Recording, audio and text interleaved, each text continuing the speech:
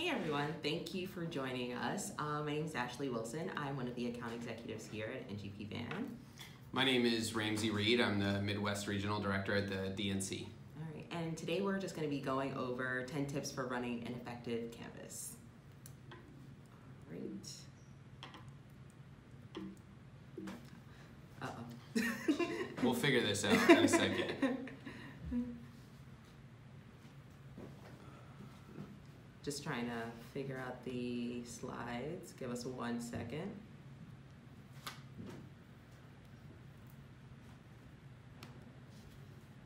There we go. All right. All right. So yeah, we just introduced ourselves. So just reminder that we are all in, you guys are all in listening only mode. And if you want to join in the conversation, please join on Twitter and by tagging at NGP Van. And if you have any questions, feel free to put them in the GoToWebinar chat box. And keep them friendly, keep them nice. Right. We're gonna be nice, so yes, definitely. We're sure everyone will be to us. All right, so Ramsey, what do you think about, why should we be canvassing? There's a million reasons why we should be canvassing, but most simply, it's because it works. Right. When you meet someone in person, it means a lot more than just hearing them talk on the phone or seeing a picture of them. It's not complicated when you're talking face to face with someone. Right. It means more, and it's more effective for persuading them or asking them to go vote. Yep. For all of the reasons that you would want to talk to someone about the importance of voting or the importance of voting for Democratic candidates, face-to-face makes a much better, more impactful, longer-term impact on our voters and our electorate. Definitely agree. So yeah, well, I guess we just mentioned all of the reasons why right here in terms of why, you should be canvassing. Hopefully everyone is getting their folks and their volunteers ready now. So, because, it's never too early to start. So definitely, hopefully you guys are getting some tips today so that way you guys can get ready for, canvassing through November. It's true, and it's not just November, it's about 2020. Definitely. And actually, let's not forget 2019. We all have mayoral elections, there's school board elections. Right. Voting is habit building. It's about being a good civic steward of your community, and the way that we can build for the long term is by engaging people every election that we possibly can about the importance of voting and talking to them face to face about that and the issues that matter to us in our neighborhoods and our communities, so that we can build habits for voters and for our folks who are going to be voting for Democrats, not just in 2018, but every year that we possibly can. Yep, definitely. And canvassing also helps because this is a way for you to test out, what's important to your constituents, right? What's important, what's going on in your neighborhood. So, being able to go door to door and ask someone, what issues are really important to you? What do you think I should be doing as an elected official or, whoever we're supporting? So this is a way just to kind of gain some insight into what your community feels. 100%. This is obviously very intuitive, but to just spell it out, canvassing allows you to have a two-way conversation with someone. It's not just passive, distributing your message over media or having someone hear it, but it's actually getting a chance to ask them about it, to see what their reaction is like, to see what their facial expression is when you talk about what healthcare access and affordability means to you and to your family, and why you need those Democratic candidates you're canvassing on to go out and get elected. So, I remember in 2017 in the Virginia coordinated campaign, you guys might recall that Ed Gillespie, the Republican candidate, was running a really cynical ad campaign on TV about MS-13, and we were getting information from volunteers who were talking to voters on the doors saying, we talked to this voter and they said, does Ralph Northam really support MS-13 gangs? Is he really trying to get more MS-13 gangs on the streets in Virginia? And obviously not. Ralph Northam does not support MS-13 gangs. And this was an opportunity for us as a campaign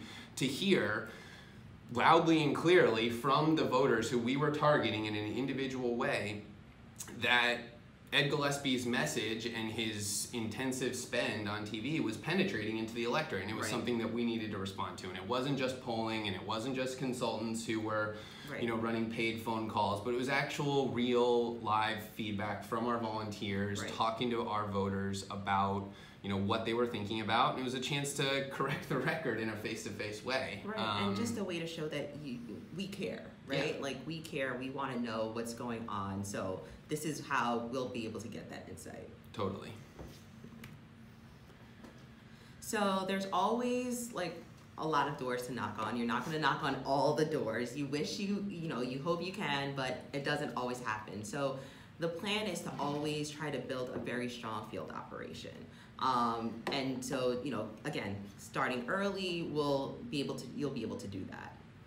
Totally. Canvassing, as you all know, and I know that the audience here is mixed. Some of you might be working on your first campaign. Some of you are veterans who are managing large operations and are spending substantial portions of your budgets in terms of building out your field programs. But whether or not you are, in either one of those boats, the most important thing to remember about canvassing and about a strong ground game is that canvassing is really hard. It is. If you're in Texas and you're trying to get a volunteer to go out in August when it's 105 degrees in San Antonio, that's hard. Yeah. If you're in North Dakota and you're trying to get a volunteer to go knock doors in a March blizzard, that's really hard. Yeah. And no matter what, you've got to be able to invest early and engage and train your volunteers to be able to understand why canvassing, how to do it, get comfortable with the script, start to get a rhythm for what the conversations are like, and build your program to be able to ramp exponentially closer to the election. Definitely, sure. So all right, so now we're gonna start on our 10 tips for running a better canvassing operation. So number 1, quality over quantity. So what would you say about that in terms of do you think you should get a whole bunch of people? Like, what are your thoughts on the whole quality over quantity? Well, this is a cliche, but it's true. Garbage in, garbage out. If you're, if you've ever, if you cook and you just try and make 100 cheeseburgers at once, it's going to be a lot easier to get a bunch of pretty cheap patties from the store and crank them out and have them all be well done. And then all of your guests are going to be sort of chewing on these mediocre burgers with the cheese off to the side.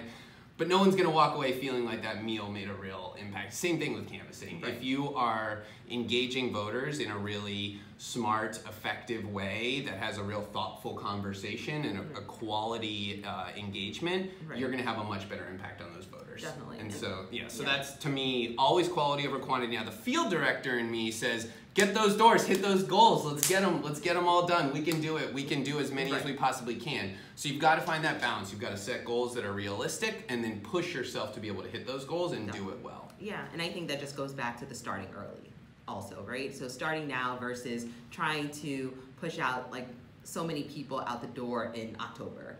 Starting it now, that way you can have those conversations early. 100%.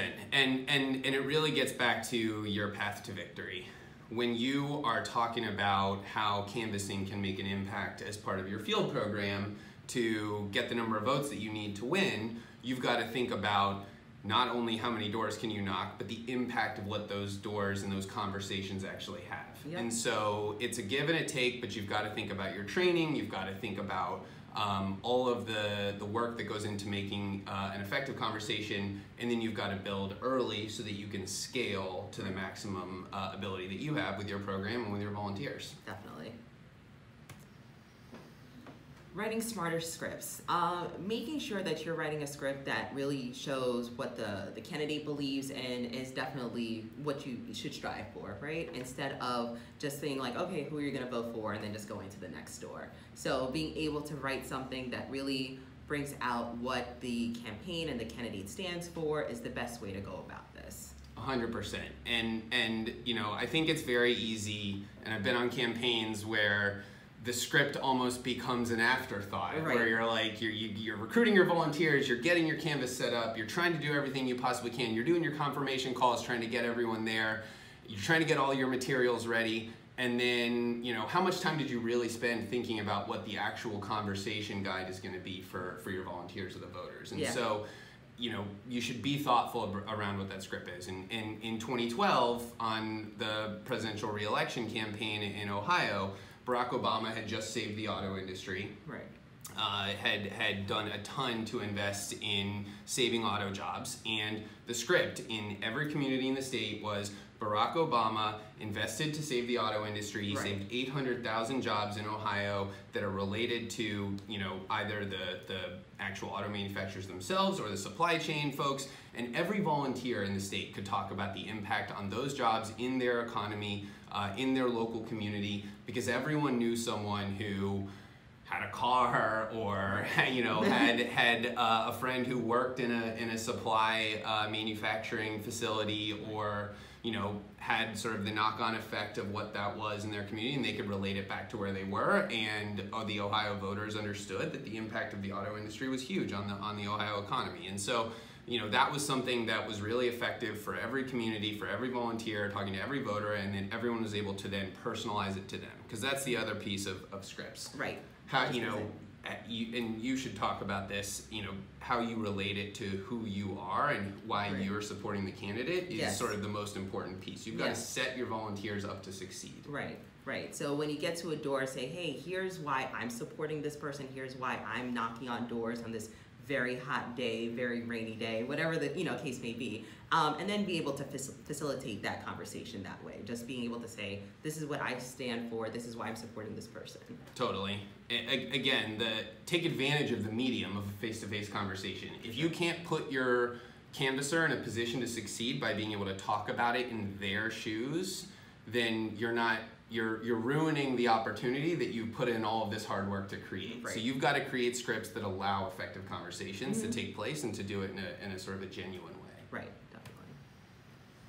Meet voters where they are. And I guess that goes back to what we were just talking about. Basically saying that, find out what's important to your to the volunteers, and as well as to the voters, and then being able to talk to them in that way. So like you just mentioned with the cars, in Ohio, and the auto industry, being able to meet them and that level, knowing that something very important to them, to the voters, so they're being able to talk to them about that. Totally, and being prepared to engage with a voter who might not feel exactly the same way you as a enthusiastic Democratic supporter might when you're talking to them. There's a reason that we are trying to persuade these voters to support Democrats.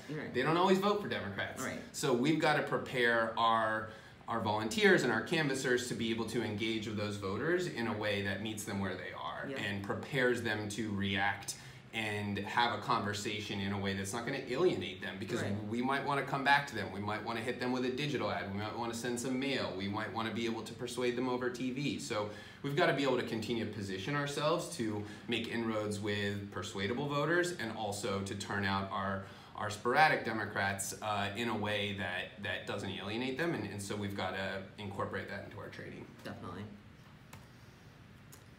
And making a plan, so GOTV scripts, making sure that it includes, the voters' voting plan, right? So once you're talking to them about what issues are important to them, will they support your candidate? Then being able to ask, all right, well, do you know when you're going to vote? What time of day? How are you getting there? Do you need a ride? Do you know where your polling location is?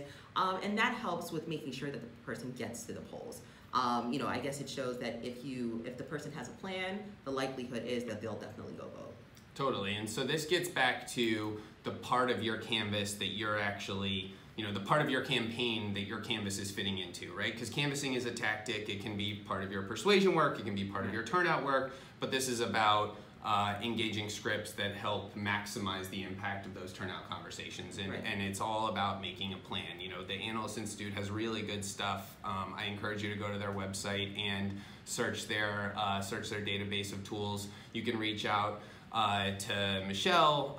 You can follow up with us to get some of this information in terms of best practices for GOTV scripts. But again, this is about the social pressure, asking people to make a plan. When are they going to be voting? Who are they going with? How are they getting there? When they actually go through that process of thinking it through, then they're going to be much likelier to do it. It brings me back to not wanting to do my homework and my parents asking me when was am I going to be doing it upstairs? Am I going to be doing the living room? Right. But no matter what, I was doing it. I was doing my homework. So same thing with voters. Yep.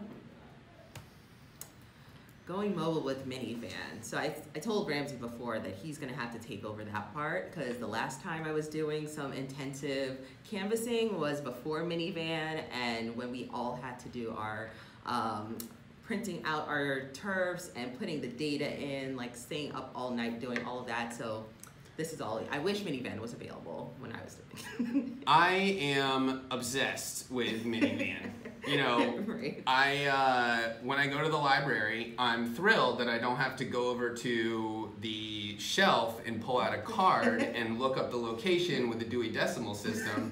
I also feel that way when it comes to canvassing. I'm thrilled that there's mobile canvassing options with minivan and with distributed work, and it's really awesome. So let's talk about mobile canvassing. There are, not every volunteer has a smartphone, but a lot of them do. Right. Not every volunteer wants to walk around for a couple of miles on a hot afternoon and knock doors. That doesn't mean we don't recruit them to knock doors. So we're not going to let that stop us in terms of recruiting and setting up mobile canvassing. Not every campaign wants to spend money on paper and toner and printers and clipboards and pens, and you don't have to. You don't have to anymore. Exactly. Right. So you can improve your operation. So you can get more efficient, you can be more adaptable, and you don't have to recruit data entry captains. You as a field organizer don't have to sit around stacking up your walk packets and entering that data. Oh yeah, I don't miss those days. And then you don't have to cut turf. Right. Definitely. Which is amazing, incredible. And the more canvas shifts you recruit, the more time intensive that becomes. Yeah. So think about preparing yourself to scale your program in an effective way and how your time can be best used. Right. Is it recruiting volunteers and training them to have quality conversations, or is it cutting turf and entering data? Right. I think that question speaks for itself. All right, well, I guess we touched on the stop cutting turf. It's true. So, distributed canvassing. If you are not familiar with distributed canvassing, please become familiar with distributed canvassing. I will give a super quick overview of it right now, but you should follow up with Michelle. You should follow up with your point of contact at VAN to get more information. Get the official mini Vanual, which is a phenomenal document. Yes, shout out to NGP VAN for putting together incredible training materials on that. But the basic gist of distributed canvassing is that it automates turf cutting for you. It allows volunteers to enter a list number, any list number, and pull the closest doors to wherever they are. You as a campaign get to customize how many doors, the targets. They just pull the doors closest to wherever they are, and then voila, they've got them on their phone. They don't have to go, you don't have to cut them a specialized turf. Right. They don't have to go pick it up from you. Yep. You can focus on recruiting them, getting them to knock those doors, and then following up with them to make sure that the conversations were good and that you're debriefing it, and that you are building these sustained groups of canvassers. Yeah. Not every canvasser is going to be able to use this. Not every canvasser is going to be ready to for the first time, but not every canvasser is ready to go knock doors on a paper packet. I remember the first time I knocked doors with paper on a clipboard, I was fumbling, I didn't know to order my pages in the right way. Right. Everyone goes through a learning curve. Same thing in distributed canvassing. Just because it's a different learning curve doesn't mean that we shouldn't do it. Right, but again, I think it just takes up, less time for the field organizer, the field director, to really train up your canvassers now, because you don't have to spend all night, all day cutting turf. So I think it's a win-win. Totally. And I think that every campaign is different. So you've got to think about how can this best fit into your campaign. If you are a candidate running for school board or for state house, and you have a small district, and you've got a few really strong core volunteers who want to be able to knock doors regularly for you, you can talk to them about making sure that they're committing to knock a certain number of doors, and you are empowering them to go out and do it on their own. So you've got a super volunteer who wants to knock doors every Tuesday and Thursday while their kids at soccer practice in the area. Give them a couple hundred pieces of lit and ask them to go do that. Give them a list number, and then they're ready to go. Right. And then they can come back to you when there's more lit. Yeah. But But there are a ton of different opportunities to incorporate distributed canvassing into your program to be able to modernize, make it more efficient, more effective, and to speed up all of the really tough rote work that you don't necessarily have time to do because you're running a lean operation. Right, definitely.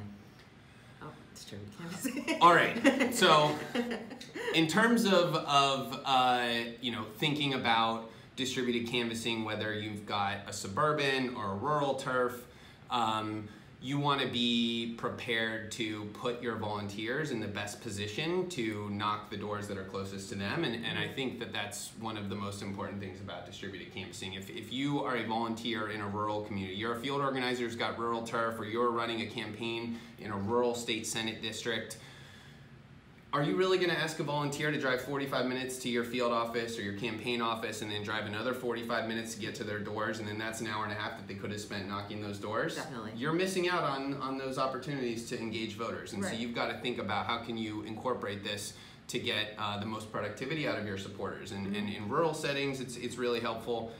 But same thing in urban settings. You've got volunteers who are in apartment buildings. You've organized in New York. Yeah, you know how hard it is to get into some of those apartment buildings. For sure, and it's also where the volunteers feel comfortable, right? So being able to say, okay, do you know, is this area work for you? Is this your neighborhood? Are you comfortable in this area? And then they'll get a list for that. So, you know, being able to have everyone feel comfortable and be able to be productive. 100%. You know, you've got to get your validators engaging for your candidates to the voters who with whom they're most effective. Exactly. Oh, data. The fun part that I don't miss anymore.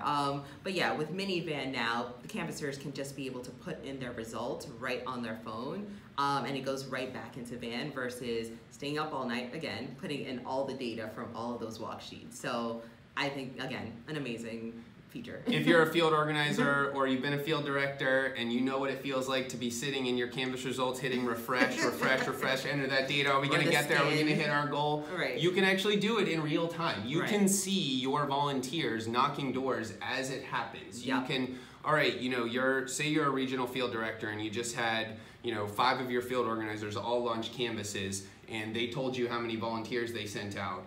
An hour later, you can actually look and see how many volunteers are knocking those doors. Is that data coming in real time, and get a better sense of, you know, did that canvas launch actually go the way that you thought that it did because you weren't there? So it allows accountability and it allows real-time understanding of what's happening, which I think is a game changer for organizing management and for campaign quality. Creating branch scripts. So going back to, I think, just creating a really good script, being able to have a script that shows, okay, if the voter says yes, no, maybe, being able to engage them and have you know, a different response, be ready for those. So if they say yes, all right, here's your next point that you should bring up. If they say no, okay, maybe this is the end of the conversation. But being able to create branch scripts is really helpful. We've all struggled with how do you format a script on a piece of paper that allows for different conversations based on what those answers are. And you've got indents, you've got bold, you've got if Q1, skip down. This allows you, I think, in a much more intuitive way to walk through with volunteers. Okay, this voter responded this way.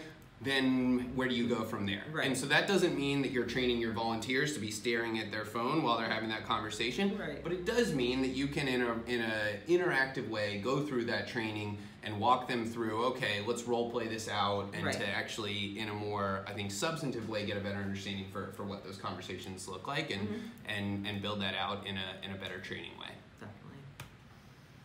Oh, and this is an example of what the preview of a branch script.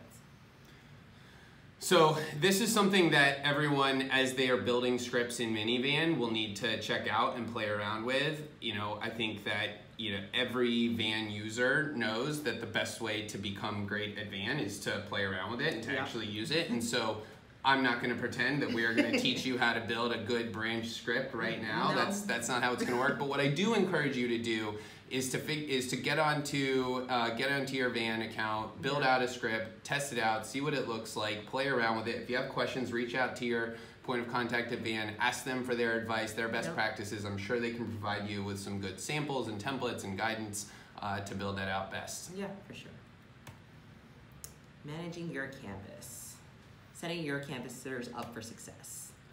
So I think we touched on this, of course, already with the training. Training definitely matters, and I believe with the new features of minivan and all of the features we just talked about, you can spend a lot more time actually training your volunteers, making sure that they're ready, making sure that they feel comfortable when they're going to doors, and then just making sure that they have all of the points that need to be made when they get to the door.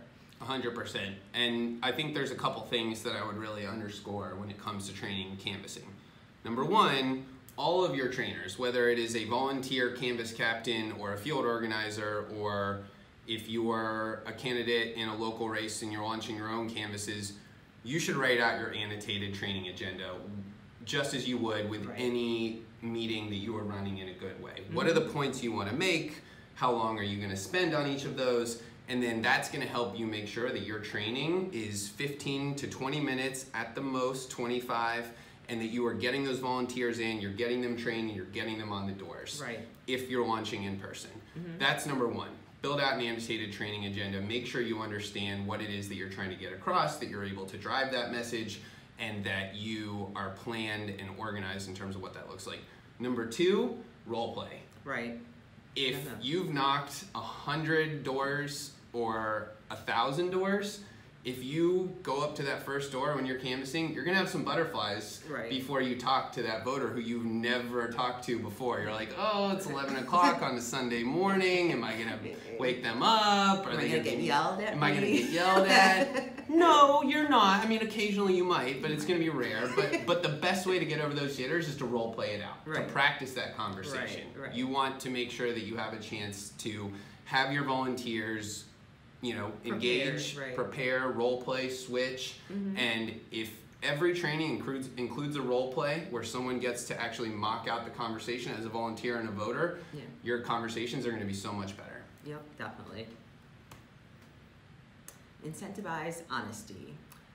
So wanting to make sure that, when you get to the door that you are, being honest with the voters, making sure, again, it's just that personal touch and one-on-one face-to-face conversation. There's no point in doing this if you're just gonna pretend that you knocked a whole bunch of doors that you didn't knock, or you're gonna pretend you had a bunch of good conversations that you didn't have. What we're trying to do are actually win these campaigns. Right. So the importance of culture in terms of the accountability that you have for setting goals for yourself and holding yourself accountable is important.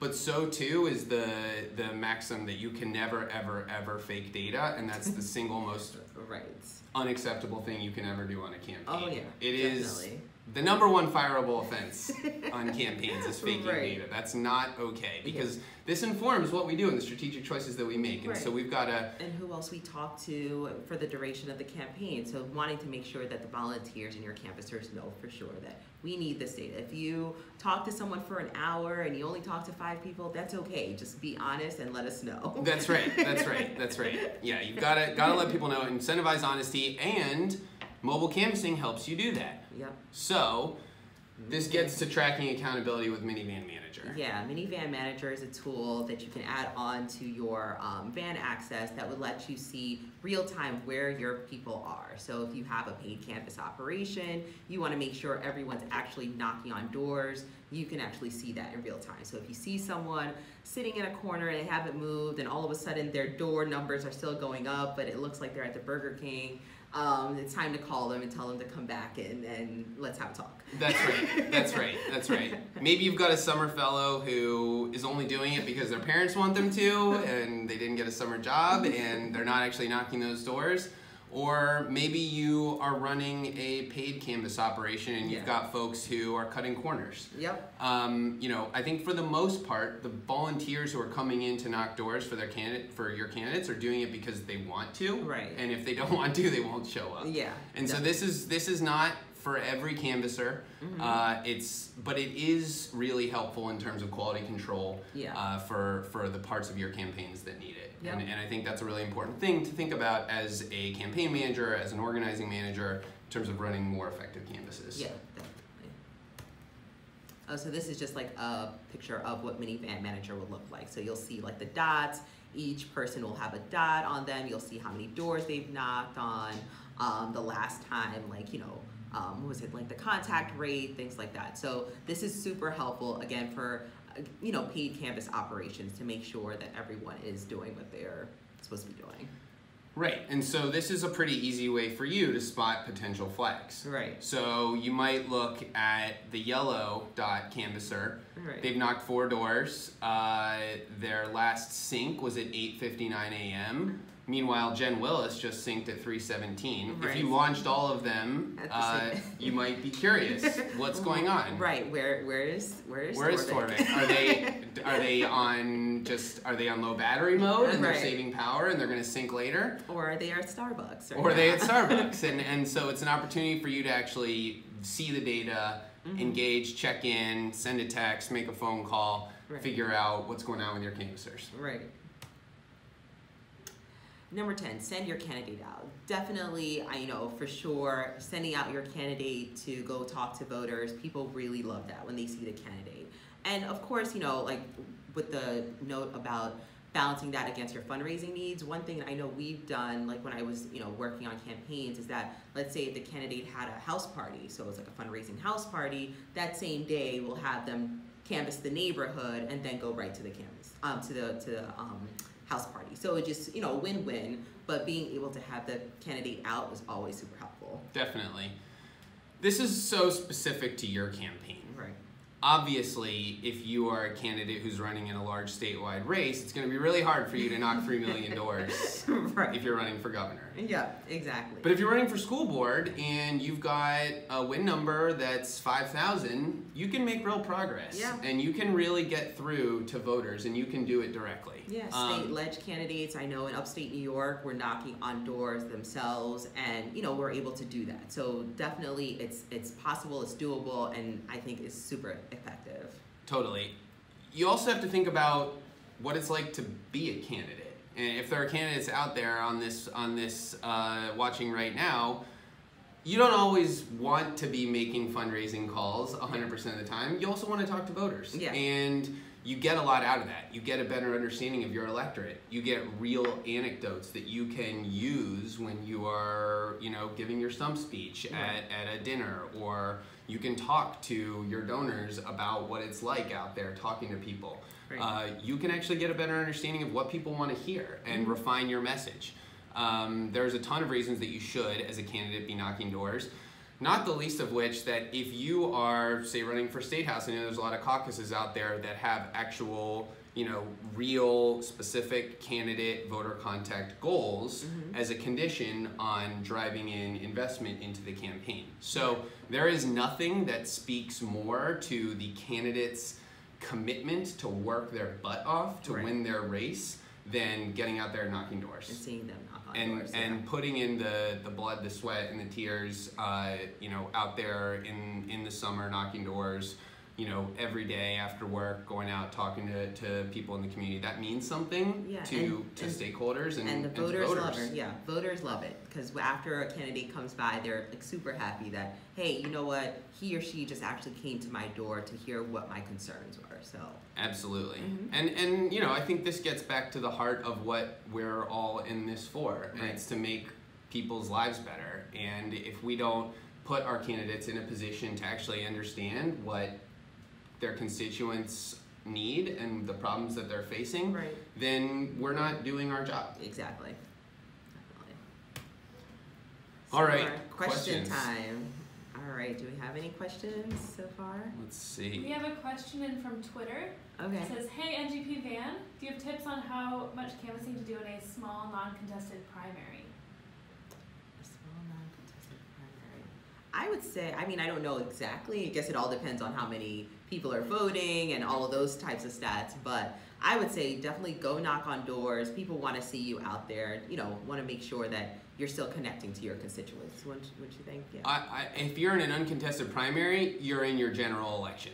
So Yeah. start thinking about what you need to be doing in your path to victory to win your general election, and start to engage that now. If you don't have to run a primary contest and you don't need to engage your primary voters, and you can start to do your persuasion work Yeah. and start to build relationships, longer term relationships with those sporadic supporters who you need to be able to turn out, Yeah. you should start doing that now. So I don't think there's any reason why you shouldn't start canvassing early on, whether or not you're contested in your primary. Definitely. Any other questions? over Yeah, here? let's see if we can get these. If we can do that. There we go. Okay. Alright.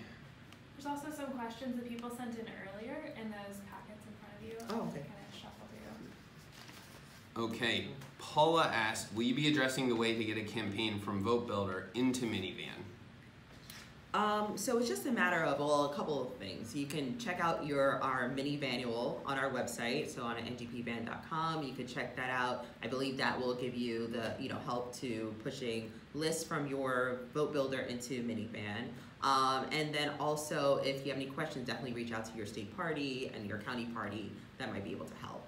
That's right. So Paula, if you already know how to get a canvassing list pulled together on paper, you'll see at the bottom on your report format there's a list number, and it's the same thing. You just take that list number and you put it into Minivan. Mm-hmm. So it's pretty simple. Yeah. Check out your Minivanual. Mm-hmm. It's not hard to do. You'll be able to figure that out, no problem. Next question. So Renee asked, if using Minivan, how can I verify that the information collected has in fact uploaded to Van? So when you're using Minivan, you actually have to commit the data. So when a canvasser syncs their Minivan data into Minivan, it doesn't automatically just go in. Yeah. You actually get a chance to go in and make sure that that is data that you do in fact want to commit into entered data as you can verify it. So if you've got someone who's just clicking yes, yes, yes, yes, yes, and it's 100% contact rate and everyone supports your candidate, that's not real, so you're not going to commit that data. So you do have an opportunity to do it, you do have an opportunity to review it, and that is part of the process to make sure that you can verify it before it goes in. All right, Vicky asked, if I am in a hot climate, how early on Saturday morning is too early to go out canvassing? Oh, I don't know. That's a tricky one. I mean, I say by like 10 o'clock, I think is reasonable. What do you think? I mean, I know some people are really hardcore and will have people out there by like 8 a.m. It depends on your community. So Yeah. you know what's too early in your Right. community. If you're a field organizer and you're trying to get a bunch of canvases launched in one day, it's not unusual to have a canvas launch meet at 9 o'clock. You do your training, you get 15 minutes, you're out on the doors by 9:30. That's okay. Yeah. When it comes to GOTV on election day, Oh, you yeah. want to catch people before work. Yeah. Sometimes you're launching canvases at 7 o'clock and or 6 o'clock and Yeah. you're getting up there. I mean, 6 o'clock's pretty early. Well, 6 o'clock is just, to feed everyone. You get them some coffee, some donuts, all of that to get them excited about going on doors. So That's early. right. That's right.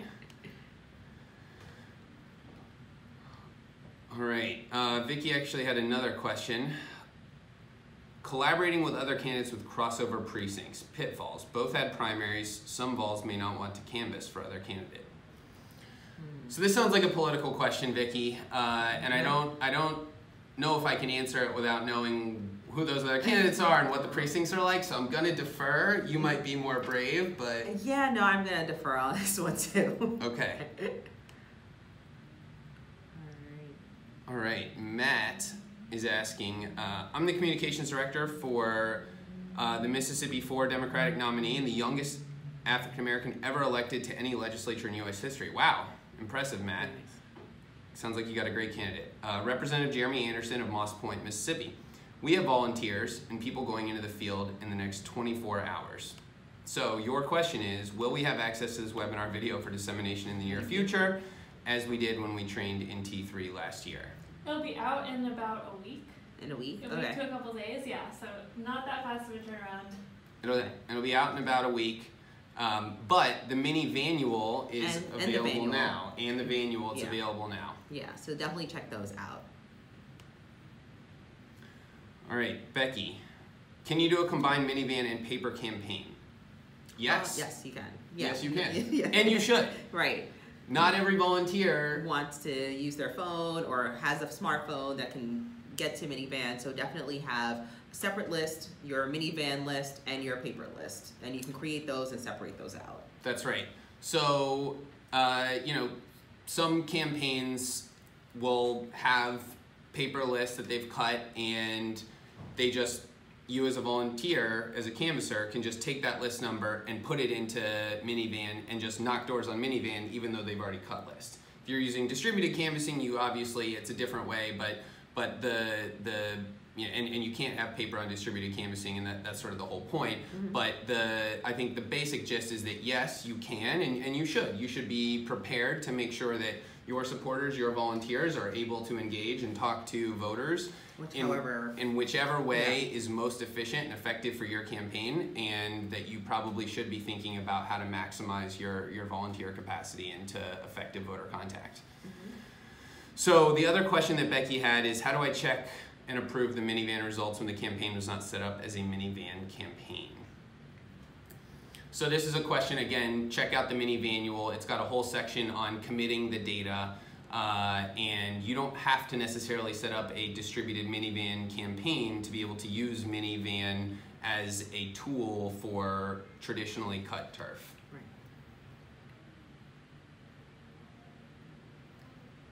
All right, Rita has a question. My candidate and I are having technical problems with syncing. What technical support do you offer? So the support actually goes to your state parties. So Van and Vote Builder comes through the state parties. So I would definitely reach out to your state party Van administrator for training, tech assistance, and everything like that.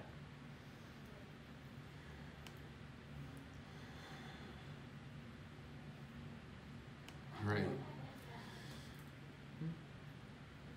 Go on to the next slide if you want. Oh, next slide. Oh, sorry. Oh, okay. I think we're, Okay. think we we're- messed it up again. yeah. Oh no. No, I think we just need to bring the mouse. Oh, do we? Yeah, there we go. Oh, no. Oh, here we go. All right. So our shameless plugs. Definitely check out ngpvan.com to for tools. Well, I guess explanations on our tools and things like that, as well as requesting a demo. Check out Minivanual and our Vanual. And then, as Ramsey brought up, the analyst group for, Analyst Institute, for more information on canvassing. That's right. I highly recommend all of those things. If you have any questions, check that stuff out first. There's going to be a ton of information there that you're going to find really useful, and that is going to answer a lot of the questions that you didn't even know you had. So whether or not you're an experienced canvasser, peruse those materials, check this stuff out. You're going to find opportunities to improve the work that you already have going. Really great resources. Definitely encourage you to take advantage. Yeah, and then for anyone, again, with questions about like technical support, definitely reach out to your state parties. If you have Vote Builder /Van, put in a support ticket. People will be there to help you with any questions you have. So thank you guys. Thank you for joining us. I hope you guys all found this helpful. As Michelle mentioned, this will be available in like about a week or so that way you can check it out. And again, feel free to reach out to us through our website, your state parties, and yeah, thank you, Ramsey. Thank you. This is great. Yeah.